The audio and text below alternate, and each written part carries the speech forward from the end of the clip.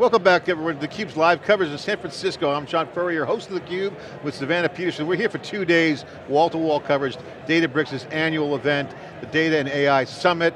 We got a lot of coverage. Got 2 great CUBE alumni coming in, been around the block. When it comes to data, this segment really could look at the historical perspective as well as the cutting edge, new foundations that are being laid out and get a glimpse into the future of AI and analytics.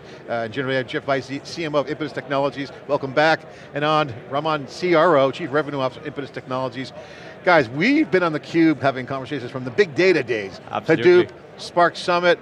Now this is like Spark Summit on steroids. It's called Data and AI Summit.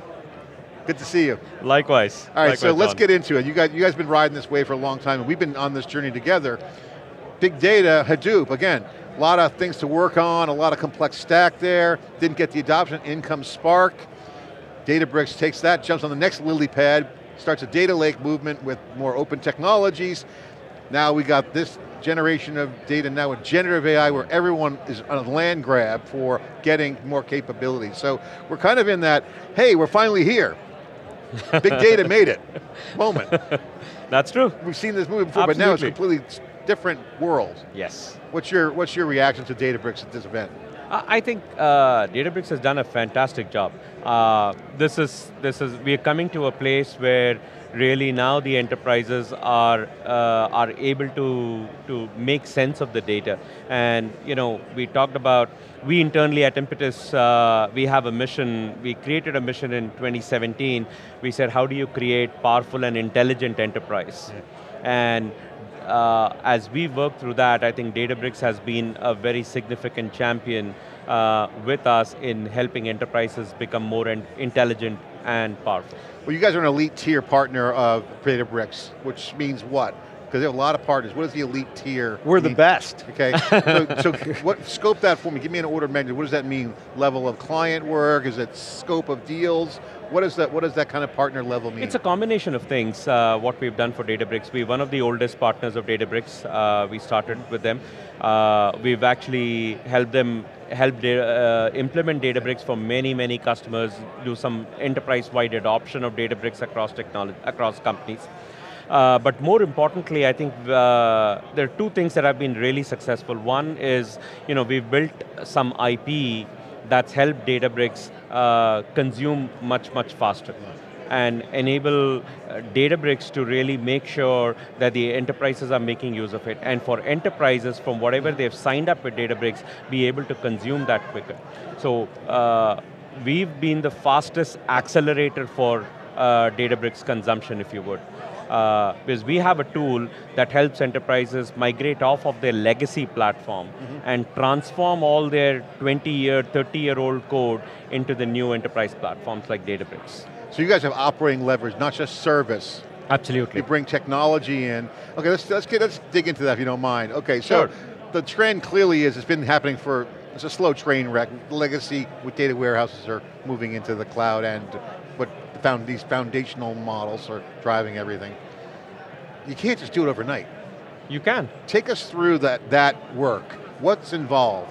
Are the data engineers doing it? Is it a full platform redo? What's involved in a migration or a switchover?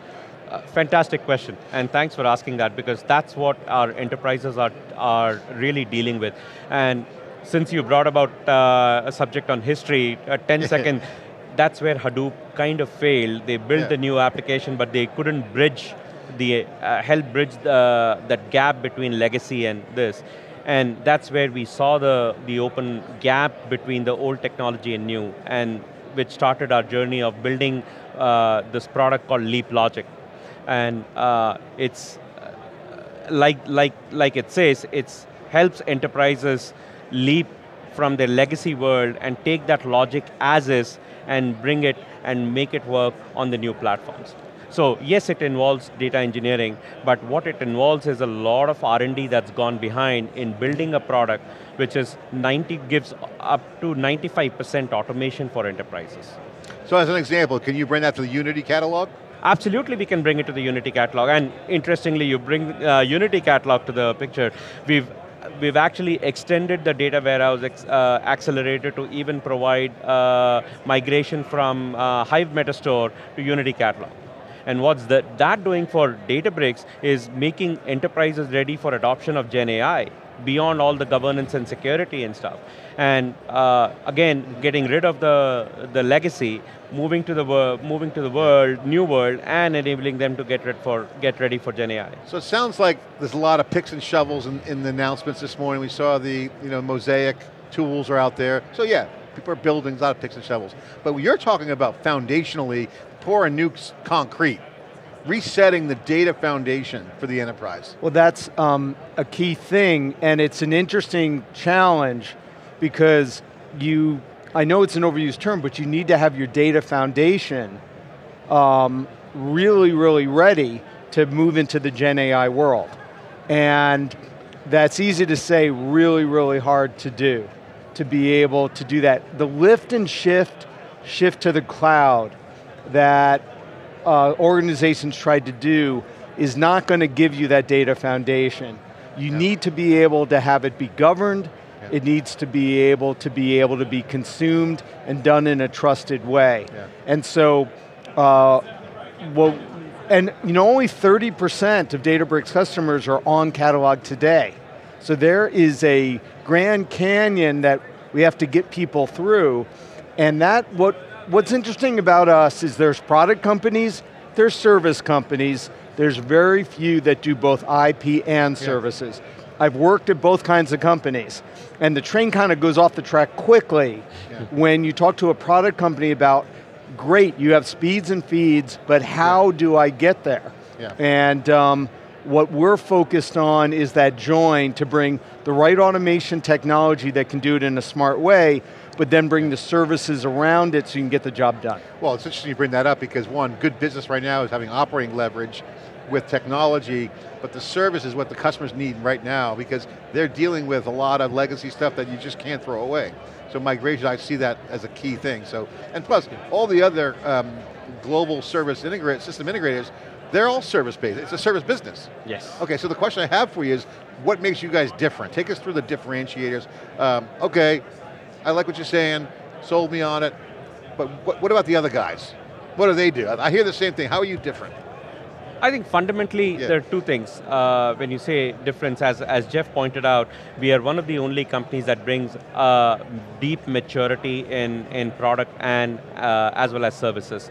I think there's one other concept, I'll let you talk about the 3 E's, but I think when you bring customer concept of innovation, reliability, and zero disruption, and you are able to prove that both in the short term and the long term, and that's the reason why customers like us. That's what differentiates us. So you go up front, you lay that out up front. We upfront lay that out. We have customers for whom we've built solutions and they've won patents on it. Enterprise customers who've filed for patents for the work that we've done and they've won on it. So when you bring that kind of work to a customer, they know what the value they're bringing. Because data is, every IT is turning into a software company today. Yeah, actually one of these customers was good enough to put our engineer's name on the patent submission. And that's not usually what you get from a services company. That's really good. The 3 E's, since I'm the marketing guy, is the expertise, the engineering, and the experience. And that may sound like something that everybody can speak to, but it's the join of those 3 that build up, that we can look at the most demanding job, whether it's coming from a small company or a big established credit card company. You have to bring those 3 together. If you have just 2 or just 1, you're usually not going to be terribly successful, and you're going to go through a learning curve motion. Let's just say the 3 E's again: experience, engineering, and expertise. Expertise, okay. So engineering right now I think is critical. One of the things I've seen the past year and a half is engineering chops minimum table stakes. Yes. Because everything's being looked at from a data perspective, and now with generative AI, all the plumbing and pipelining can be automated. So agents are now in play. So now you can't get agents right if you don't get the data right. Right. It's a systems redo. I mean, it's a systems architecture, not just data. Absolutely. It's a complete engineering assignment. And that's where I think the experience comes in to me. It's like, but let me rephrase this question. What experience is needed now that's new that wasn't around 5 years ago? If you could say learnings that are super important for generative AI that weren't around 5 years ago or so. I think if you look at generative AI, again, there are 3 E's, which kind of become very interesting. It's what is the experience that you give to an end user? What is the economy you bring to the end user? What is the efficiency you bring to the end user? So if you combine those 3 E's of experience, efficiency, and economy, right? How do you deliver that? Now that wasn't there 5 years ago. Yeah. How do you interactively interact with data? Yeah. Right? That was, even 5 years ago, we were still talking about BIs. And as you heard in the keynote today, it's not BI anymore, it's AI BI. Yeah. Right? So you cannot live with static dashboards today. You have to work with the data interactively, and that's what I think Gen AI brings. But more importantly, as enterprises started to look at Gen AI, what is now coming is, how do you really govern that? Because governance is going to become very, very important as you implement Gen AI. Governance has come up to the front lines. I mean, I'm seeing, and that's a conversation that was only for a few conferences we go to. But isn't that crazy though? It's like the hottest thing on the planet right now. Yeah. If you don't get it right, you can't let the data fly around. Exactly. Because low latency data is going to be the next big thing. Yes. How do you get low latency data? Just had the New York Stock Exchange ICE technology lead on earlier, and we were talking about that. That's a huge factor. It's going to be huge. I think you hit the nail on the head that you had these categories that governance was like, the boring people did that, right? That you didn't want to talk to. You know, you would hide when the governance people came because it meant pain and suffering. And now, and then you would say the same thing with the visualization guys, and the same thing with the data guys, and the same thing with the apps guys, and then there was the analytics guys. There were all these different groups that formed, and usually a shiny light went on one or two of them. Yeah. What's interesting here is there is no gap where you can just say, you don't have to worry about that. It's the join bringing them together that this industry has spent the last 15 years kind of pulling apart to say, you don't have to worry about that. And that is what is either, I think, going to separate the wheat from the chaff. The organizations that can understand how these things intertwine together are going to jump ahead. The ones that don't, they're going to be on the late night news because they recommended their competitor's product, you know, in their personalized ad campaign. Well, they're going to be on the wrong side of history. They'll be out of business because they won't have a competitive advantage. I mean, to me, we were talking on theCUBE, I want to get your reaction to this because I agree with you. You hit a great point there. Right now, the general consensus amongst most smart people in technology is like, well, I always ask the question, what's this wave like compared to other waves? Because we've seen some waves, right? We've been on many waves. This one is big, and I can see what people's reactions. So, a few, I won't name names because they're pretty big deals, technologists, they don't want their names out there. One said, it reminds me of email. Email and Office Suite, productivity suite. Because that changed everything. If you think about email, IT changed because of it. So what you're getting at, our earlier point about engineering a new foundation, is like saying, hey, we just invented email. That means PCs and desktops and going to have more productivity that you don't have to do other things on. Write down on I'm sorry, what's email? I haven't used that. What does that do?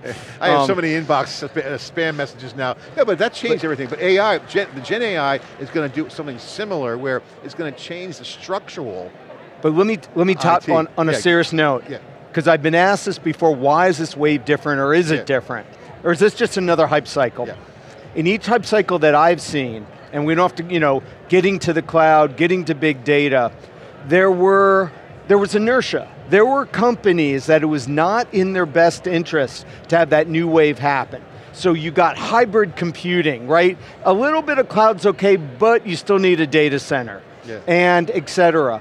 What is happening now is there's inertia with legacy hardware, but there are no inertia vendors that are saying, oh no, you don't need AI. There's not somebody sitting back and saying, this might be ill-advised.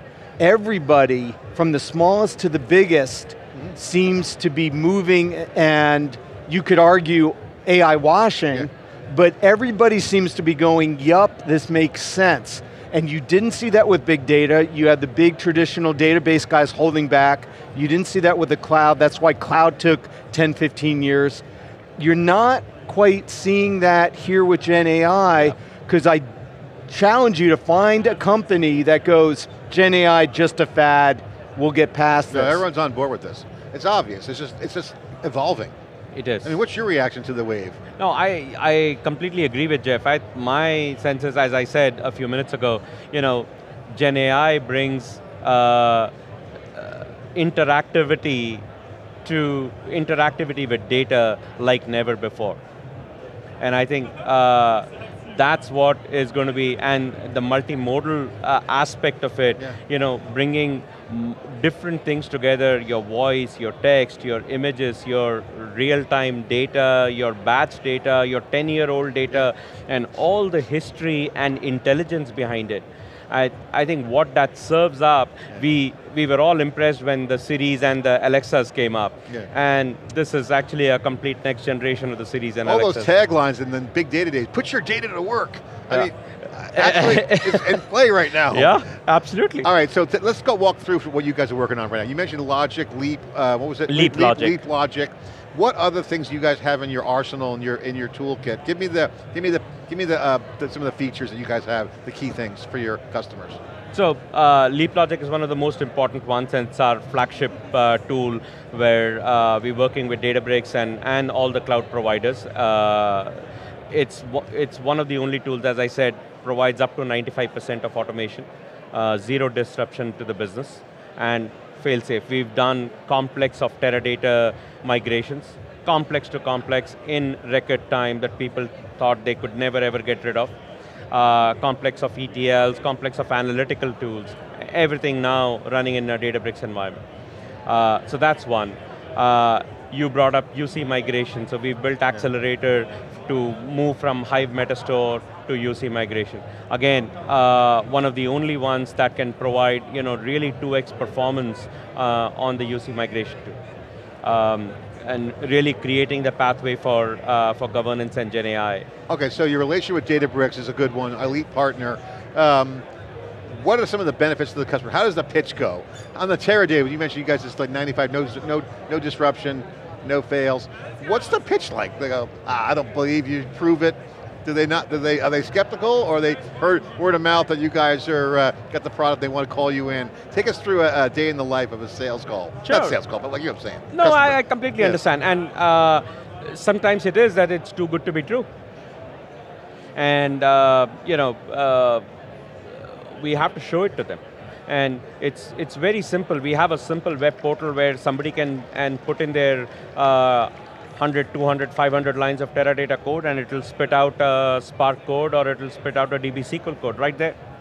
So what's the turnaround time? Instantly? Instantly. Yeah, and you charge for that? We, from a proof of concept, that's free. Okay, so they go, okay, we have a web portal, we've installed it on AWS and Azure. Yeah. Go and put your 500 lines of Teradata SQL. And then what happens next? They go, what's under the covers? So it will assess and tell you what can be done in automated fashion, what is underutilized, and perhaps you don't have to think about migrating it, and what might need some customization. So you'll get an assessment report that'll size that'll go through that, and that'll allow us to size the project, let you know what is involved, and then allow you to be able to make it business decisions. So you show them the power tools, and then they go, okay, great, then you go through classic migration, consulting, okay, assessment, with transformation, we got to operationalize. But all of this is automated though. Yeah, the tool does the assessment. All of this assessment is automated. The tool does all assessment, there's no service? We do the assessment. We were meeting with a CIO of a bank yesterday, where we did the assessment, and he came to meet us. He said, this is the first time I know of my own application environment much better than I've ever known. Because your assessment tool told me what's being used, what's not being used, what's junk, what's technical debt, and what really needs to get migrated. So what's the secret sauce? Years of experience that goes into training the tools, and is it learn on its own? Give us a peek into the IP or the secret sauce. We've migrated about nearly billion+ lines of code today, right? So the product has become intelligent in its migration. And it understands, we don't do a line-by-line code migration. which many others in the competition do that. We understand patterns of how people write code and what pattern should focus where. And while we are understanding patterns, we also look at how these patterns have to run in the new environment. So when we transform, the optimization and performance optimization of that pattern automatically happens. So what the customer gets is, if they're spending $1 million on Teradata, when they come to the cloud, they'll either spend $1 million or probably spend 900K. So you get good cost optimization. Absolutely. So you give them a good, so that makes them feel good. They don't know they're going to overspend, so they get a good feel for what the impact is. And the return on investment is much better. Yeah, TCO. Jeff, I mean, you got to look at this, you got to go, well, this is kind of too good to be true. How do you sell through that? How do you market that? Just say. Oh, you don't have to market, it's so good. It's word of mouth's got to be well, big. Actually, I mean, what I hear a lot from the customers is we're admittedly a well-kept secret. And often I've worked for companies that had great marketing and maybe not so great product, or product that wasn't quite ready for prime time. The situation with Impetus is the reverse. Yeah. They've actually created a real differentiation, and now it's about just telling the story. The market has moved into our sweet spot. Yes. So we're hopping in this wake now. By the way, data engineering is what we do. So we're not spreading out and taking any SI project. If you want to install an HR system, there's lots of other vendors on the show floor we could point you to. Our passion, our focus is around data engineering. You guys are like the fixer. You come in and you're going to clean up some stuff and reset the foundation, because this wave is a disruptive enabler. Okay, it's going to enable, but it's going to disrupt things. There's going to be old way and new way pretty soon. We're going to start, as you pointed out, the side of the street, old way and new way, and it's becoming clear. In fact, the fog is kind of lifting a little bit.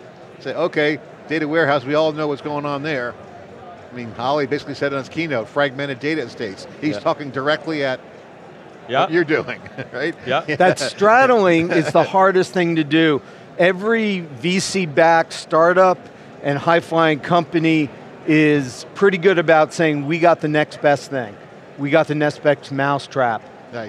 The thing is, nobody's a greenfield. Everybody's starting with something, no matter how small you are, and the trick is, how do you get from where you are to where you're trying to get to, and that's the spot we occupy. And it must be raining money, chief revenue officer. Clients are happy, they got a great tool to migrate, probably which is a real pain point for them. I mean, this is probably a pain point that you help make go away. I think for us, the pain point that we are helping them go away is, reliance on all the legacy systems. Yeah. So I think that's one of the most important thing. And the second pain point that as we meet with so many different new customers every day is, how do I really make sure that my data strategy or data infrastructure is ready for the future? Well, congratulations. You guys got a good opportunity. Put a quick plug in for the last 30 seconds we have left. What are you guys looking to do here? Databricks, beyond, what's next for the company? Give the pitch. No, I think the next for the company is definitely Gen AI. There's a strong, very strong push on Gen AI. With our experience with data engineering, I think we're setting ourselves up and setting our customers up for Gen AI. I think as you've said, there's a lot more. It's a transformative journey. We're getting ready for it, and we're ready to help our customers on it. And I'll give a plug on top of that. Is one thing we have are these data and Gen AI labs. They're for qualified clients, they're free. It's a couple days getting together. It's looking at the strategy and design to be able to figure out which way you want to go from an objective standpoint, and that's something that we offer. We get a lot of uptake in that, and it allows you to go from talk to actually put kind of pen on paper, if you will, and get something that could be a blueprint for your future. Well, Jeff, Anand, thanks for coming on theCUBE. Going to go back, 2015 Spark Summit, that's 9 years ago. That's right. 9 years ago you were on. I mean, if you go back and look at that video, I mean, that was the beginning. This is all on a trajectory, a little bit higher evolution, but just we're feeling good right now. Absolutely. Congratulations. Thank you very much. We're here live in San Francisco, theCUBE, Databricks event. I'm John Furrier, your host, with Savannah Peterson. We'll be right back after this short break.